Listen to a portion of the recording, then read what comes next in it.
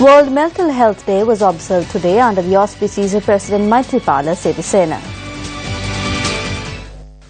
The event's theme was A Balanced Mind to Uplift Sri Lanka. The logo of the World Mental Health Day celebrations, a butterfly pinned on President Sirisena at the President's official residence. The theme for this year's World Mental Health Day, observed on the 10th of October, is Dignity in Mental Health.